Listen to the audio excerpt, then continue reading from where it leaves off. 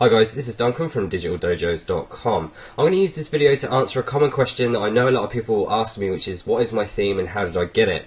This is a screenshot of my desktop currently. As you can see, I'm using a black theme. Now this is actually running Windows 7 Basic because I've not wanted to use Aero for the fact that it decreases performance, especially when doing screencasts and things like that. And as you can see from the virtual machine here, the blue is actually really nasty. I'd rather have it black.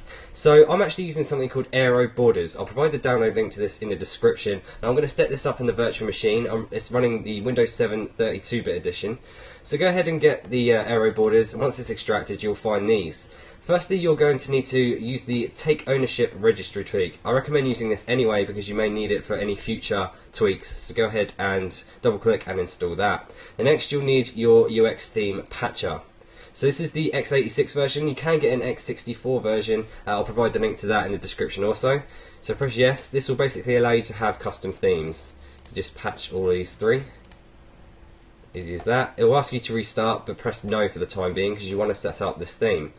Go back to the Aero borders part and simply copy these two files, and then you want to look for the same area that you used to do Windows XP themes. So that's C, Windows, and then Resources, and then Themes. Now what I'm actually going to do is paste them here for the second with the administrative access, and you're going to need to go into this Aero folder.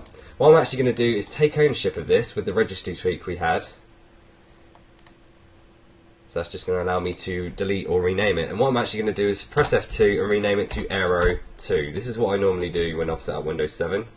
Go back to the themes and then drag this Aero inside.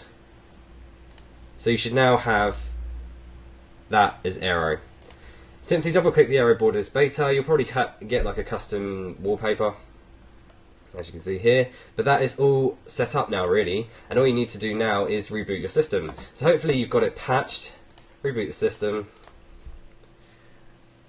and this will obviously take a while as it's running in a virtual machine. It's running on Oracle VirtualBox. It's not Sun VirtualBox anymore. They changed the name a while ago. It seems to change hands quite a lot.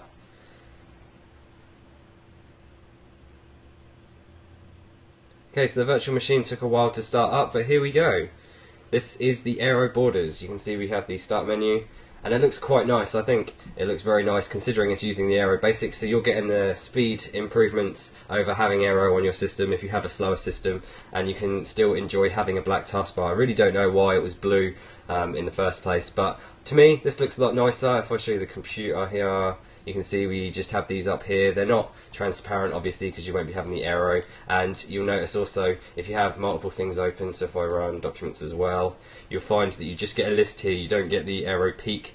But this is a nice thing to do if you want to have speed improvements. Obviously you can go into the visual style settings, which I've explained before on one of my channels, but if you want to see that in the future then just say. And that's about it really. Thank you for watching this video for Digital Dojos. Subscribe if you like these videos, and again, thanks for watching.